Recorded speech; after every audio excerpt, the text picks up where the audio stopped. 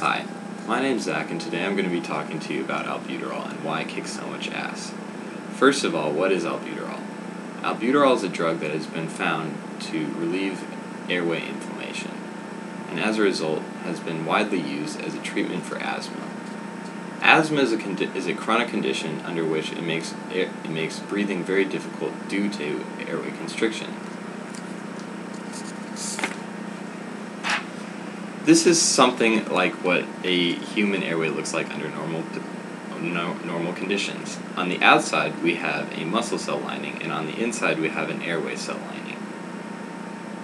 As you can see here, there's usually a very wide passage for air to pass through. But under asthmatic conditions, there are three things that happen. First of all, the muscle cells on the outside contract.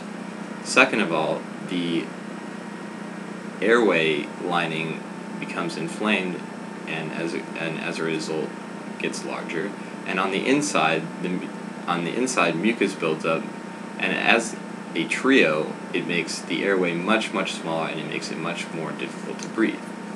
So how does albuterol go about fighting this issue? So albuterol is inhaled through the lungs, and through this, it has the ability to come in contact with the cells lining the inside of our airways. As you can see here, there are receptors on those cells of our airways that can receive the albuterol, and that has an effect on those cells.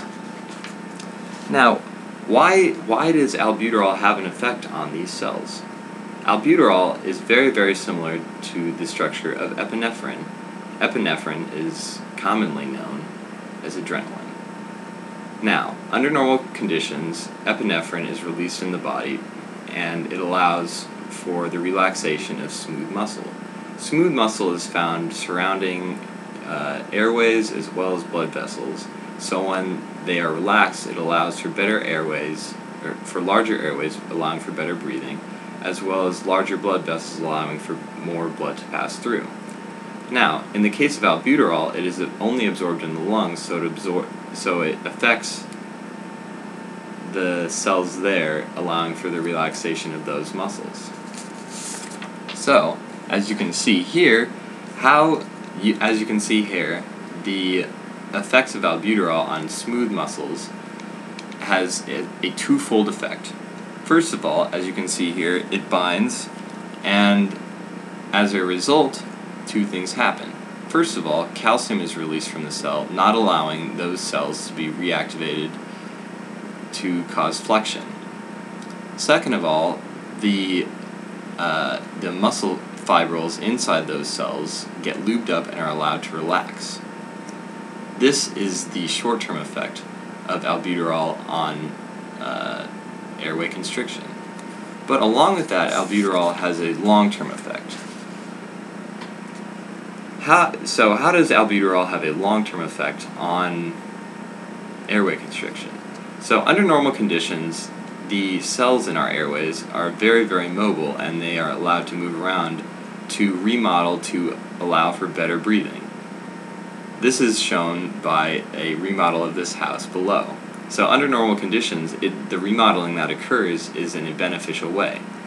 But due to the chronic nature of asthma, the remodeling that occurs then is in a reverse direction, and as a result is not beneficial for our abilities to breathe.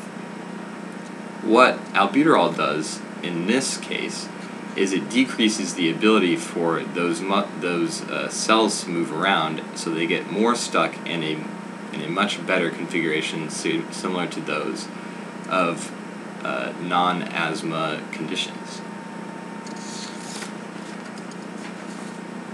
Thus, albuterol has both a long-term and a short-term effect, making it very valuable for the treatment of asthma. These are the references that I used to create this video. Both of them are primary references, but if you want to get a better look at just the basics of how this works, Wikipedia is always a great place to start. So, next time you see somebody that's having a very difficult time breathing and they have to use their inhaler, just remember that this stuff in there kicks ass.